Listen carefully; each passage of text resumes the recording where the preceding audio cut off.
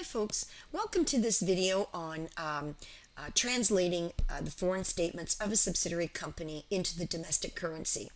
Now, in our course, we look at two basic methods. We look at two methods that are described to us as functional currency being that of the Canadian dollar, meaning that when we translate, if the functional currency is the Canadian dollar, which is our domestic currency in this question, we're going to assume that the parent and the sub are integrated. We have different rules for translating parent and subs that are integrated with those that are not. So the tell here is that if they tell you the functional currency is the Canadian dollar, then you know the sub is integrated with the parent. So we have to use a specific set of rules to do the translation. Any monetary items like cash, receivables, payables, whether they're current or non-current, doesn't matter. They're translated at the current or spot rate. Any non-monetary items like land, building, equipment, they're translated at the historical rate. And any income statement items would also be translated at the historical rate. So you'd have items like depreciation expense, which are related to your non-monetary items like equipment or building. So you can kind of see there's a tie-in there. So if depreciation or if equipment is recorded at the historical rate, then we have to use that same historical rate to translate depreciation. So that's why there's a connection between income statement and non-monetary items both being translated at historical rates. But if you don't have a historical rate, so say for example for sales and purchases, they just tell you they occur evenly throughout the year, or they don't give you historical rates, then you would have to use, as we've indicated here, average rates. And you've also got foreign exchange gains or losses, which will come up in your translation process here, and they are going to be included as part of your net income in the subsidiary company's translated income statement. Now, you might wonder, how do we calculate that foreign exchange gain or loss? Well, don't forget, whenever you calculate gains or losses on anything, you're looking at what's changed to create that gain or loss. We took in your intro courses, when you were selling fixed assets, you would compare the carrying value of an asset to the cash you're getting for that asset, and the difference is a gain or a loss on the sale of the fixed asset. Similarly here, in that we have to look at some opening position and some closing position to determine, is there an exchange gain or loss that's happened. We'll talk more about that in this problem. But the idea is, in our case, because the historical rate is in fact historical, it's not going to change. We look at exchange gains or losses as being calculated by determining any change in our monetary position during the year. Why monetary? Because it's the monetary items that are translated at the current or spot rate, and that's the rate that will change. So now, in order to produce translated statements for the sub, I like to start with income statement accounts. Why? Because you're asked to do financial statements translated for the sub. Even if you didn't have to translate statements, if I asked you to do a set of statements, you'd be doing an income statement first. So I look at all the income statement items, and the first one I'm going to look at is the cost of goods sold. Because if you follow the rules here, you'll see that we have opening and ending inventory. Inventory is non-monetary, and we've got purchases, which are part of income, which would be translated at a historical rate if known, or an average if not. They didn't give us the average rate for purchases during the year, or sorry, they didn't give us the historical rate for purchases during the year, so we have to use the average rate. So you can see that the cost of goods sold is going to be calculated based on three different rates. One rate for your beginning inventory, which they give you in the question. All right, we're going to use 28 Russian rubles for our rate. And again, the reason we do this is that if you look at the additional information in the question, it tells you that we had 525,000 Russian rubles in inventory, and it was purchased when the average rate was whatever they gave you. Well, that must have been a year 10 average rate, right? So the idea here is that we're not interested in that rate, but that inventory that sits there at the beginning of year 11 must have been purchased by the subsidiary company prior to the parent and the sub becoming related. So you might ask, why do we use this rate? Because that's a rate in effect at the date they became related. Well, we have a rule. When we're translating foreign statements to the domestic currency, we never use an exchange rate older than the rate in effect at the acquisition date. So in other words, the historical rate to the consolidated entity would be the rate in effect at the date they became related, regardless of the rate in effect when this inventory was purchased, because the inventory was purchased before they became related.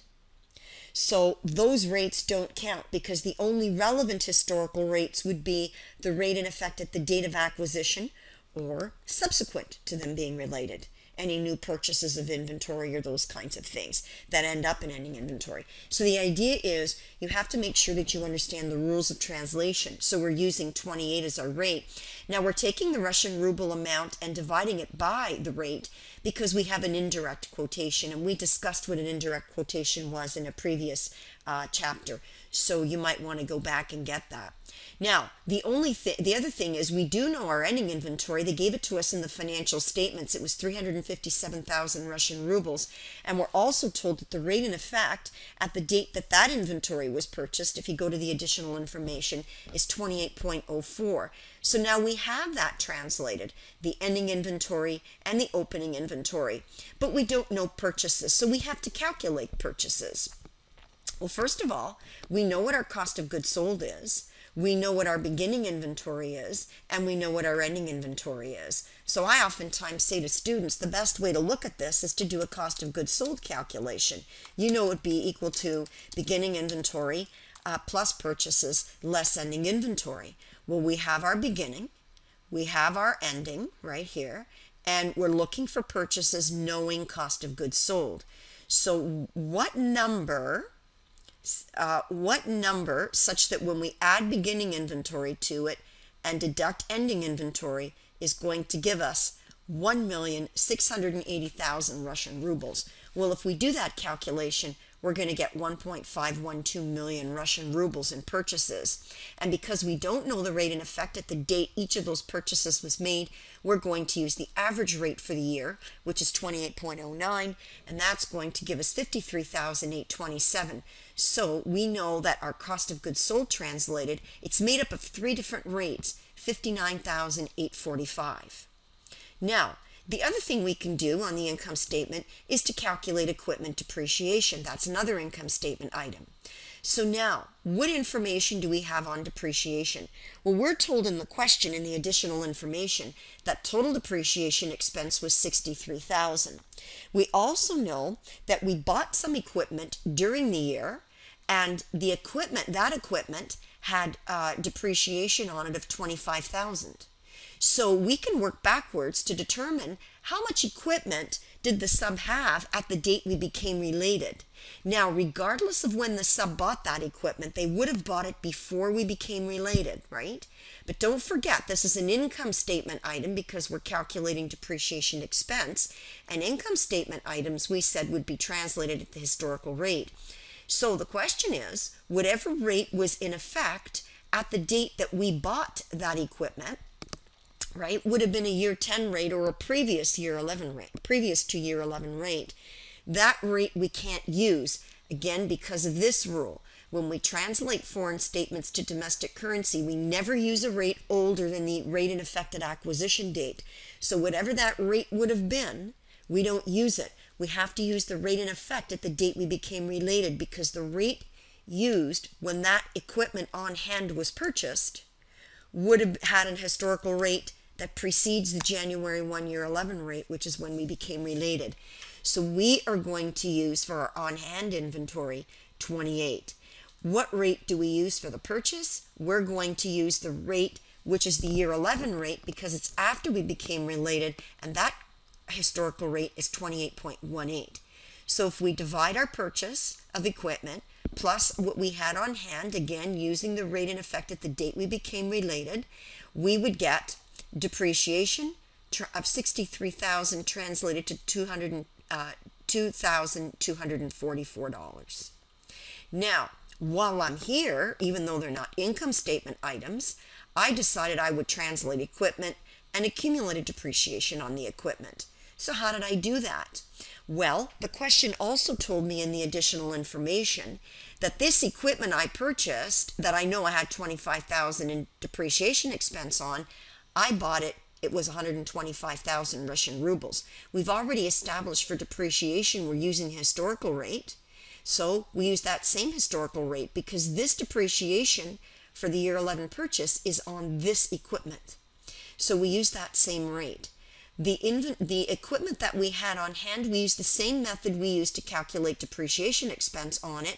What we did is we looked at the equipment balance in the statements of the sub, and we had 483,000 rubles. So that must mean, working backwards, we must have, at the date we became related, equipment that had previously to our purchase date, or date we became related, that equipment must have been, that 358,000 Russian rubles in equipment must have been purchased in year 10 or earlier, right? But those rates for year 10 and earlier are not relevant to us. The historical rate becomes the rate in effect at the date we became related or later. Because this equipment was purchased earlier than the date we became related, we use the best historical rate we have, which is the rate in effect at the date they became related. Again, using this rule. When translating statements, we never use an exchange rate older than the rate in effect at acquisition. And this is our acquisition rate. So when we divide these numbers by their appropriate rates and add them up, we're going to get an equipment balance translated at 17,222. Again, while we're at it, why don't we calculate accumulated depreciation? So again, because we made our purchase this year, our depreciation expense and our accumulated depreciation on the asset that we just bought, the sub bought, is 25,000. We also know we have accumulated depreciation in total of 168,000. That's given to us in the statements. So if we work backwards, we know that any of this equipment, 358,000 that we had on hand, has accumulated depreciation of 143,000 on it. Translate that at the historical rate, which is the rate in effect at the date they became related, because this equipment would have been purchased before year 11. But we want the rate in effect at the date they became related, because again, we cannot use a rate that's older than the rate in effect at the date of acquisition. So for us, that's going to be 28. So when we do the translation, we get the accumulated depreciation translated at 5,994. So now, we have our rate for purchases, we have a rate for cost of goods sold and depreciation expense, and you're probably thinking, well, we've got other expenses on the income statement in our question. Yes, we do. And we also know that in those other expenses, okay, those other expenses, we've also got in there depreciation expense. So now what do we know? If we go back to our rules, we know that income statement items are translated at the historical rate. Well, for those other expenses, depreciation expense is part of it. But the rest of the other expenses, we don't have any specific historical rate given to us. So we can see now that when we translate other expenses, it's going to be translated using a combination of different rates. It's going to use the historical rate for depreciation expense, and it's going to use the average rate when we translate all the other expenses outside of depreciation, right? So when we're translating our other expenses, all right, we're just going to have to be mindful of that, all right? So we'll get to that point now that we're calculating our foreign exchange gain or loss.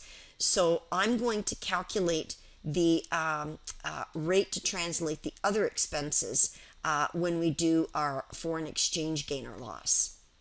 So now, we said that that foreign exchange gain or loss that's going to go into the sub's translated statements, we have to calculate it based on any change in our monetary position, because non-monetary items are translated at the historical rate. We need to look at the change in our net monetary position, because it's monetary items that are translated at the current or spot rate. So that's going to give rise to any exchange gains or losses. So here's how we do it. They give you, to begin with, your net monetary position to open the period. And notice it's a net monetary liability position. Well, we're not given rates before January 1st, year 11, which is where this net monetary liability position would have developed. So we translate that at the rate in effect at the date we became related, and in Canadian dollars, we have monetary liabilities in excess of monetary assets by $36,893, and because it's a net monetary liability position, I put brackets around it. What would change a monetary position during the year? During year 11, and again, we're comparing our opening monetary position to our ending monetary position. So what would have given rise to any changes in that monetary position? Well, anything that would have been settled using monetary assets and liabilities. So you have things like sales, things like purchases, not depreciation, right? Depreciation on the income statement wouldn't change a monetary position because depreciation comes about as a result of changes in a non-monetary position, right? When you buy land or buy equipment, building, those kinds of things, you depreciate them, right? So we need to look at purchases, and we're even going to look at equipment purchases because we did buy equipment during the year. We know that was 125,000 Russian rubles, but how would we satisfy our supplier of the equipment? We would normally, when we buy the equipment, we would debit equipment and credit accounts payable. Well, accounts payable is monetary, right? So the act of buying equipment, although equipment itself is a non-monetary item, the act of making the purchase is monetary because the account payable you incur is going to be satisfied with cash. So the idea here is let's look at what changes our monetary position during the year. Well, sales. We know sales of 3.15 million rubles, translated at the average rate because they didn't give us the historical rate for every sale. We're going to use the average rate.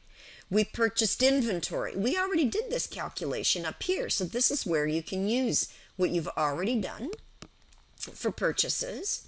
And you know that's translated at 53,827, but you've also know equipment was purchased. And the value of that equipment purchased in Canadian dollars was 44.36. So you've got that here when we did our earlier calculation.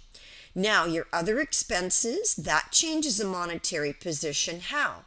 Well, don't forget, of the 840,000 Russian rubles in expenses, only 672,000 of them are going to be settled with cash, or will change a monetary position. So you could have things in here like interest expense, you could have wage expense, any other expenses, anything else that you've incurred, rent expense, whatever it is, right? But utility expense. But the idea is there are some non-monetary expenses in here too, like the 105,000 for depreciation expense on the building. They gave you that in the additional information. They told you that for the building, there was depreciation expense on it during the year of 105,000 Russian rubles. We also know that we had depreciation expense on the equipment of 63,000. That was given to us in the question. They told us that. So we're going to deduct these because this is expense included in the other expense that's happens as a result of a non-monetary item. We know that exchange gains and losses under when the foreign currency is that of the parent, all right? We know that's going to give rise, we have to translate those income statement items at the average rate only because we do not know what the historical rate was for any of the other, what remains of that 840,000. And what remains is 672,000. So we divide it by the average rate, which will give us 23,923. Dividends, although dividends aren't on the income statement, we do know that dividends change your monetary position. Because if you declare dividends, even to pay them later, you credit dividends payable, right? If you pay them, if you pay them, you credit cash. So it changes a monetary position. And don't forget, when you're using the assumption that the functional currency is that of the parent, That means the sub is integrated, so the rules that we use is that any monetary items, and dividends would be monetary, they're translated at the current or spot rate. So it's that change in the monetary position that's going to give rise to exchange gains and losses, so we need to include the dividends because they're monetary. And we know the rate in effect at the date those dividends were declared is 28.20, so that we're going to divide it by that rate to get 15,957. So if we look at our opening monetary liability position and look at all the things during the year that change that monetary position, which total up to 391,000. So all these changes total 391,000. We wind up with what we call a calculated position here. We calculate our net monetary position to still be a net monetary liability position of 642,000 rubles. And that translates, when we add the opening monetary liability position to all our changes in the monetary position, the changes add up to 13,996. We get in total a net monetary liability position translated of 22,897. And you might say, well, how is that helping me calculate an exchange gain or loss? Well, we have to compare this calculated position to what the actual monetary position is at the end of the year. The actual monetary position we can get from the financial statements of the sub. So we're going to look at all its monetary assets, which are cash and accounts receivable, and compare that to its monetary liabilities, which are accounts payable, bonds payable, and miscellaneous payables. So our monetary assets add up to 273,000. If we deduct all of our monetary liabilities, we get a net monetary liability position of 642,000. You should see that your calculated position in the ruble and your actual monetary position in the ruble should be the same. Why?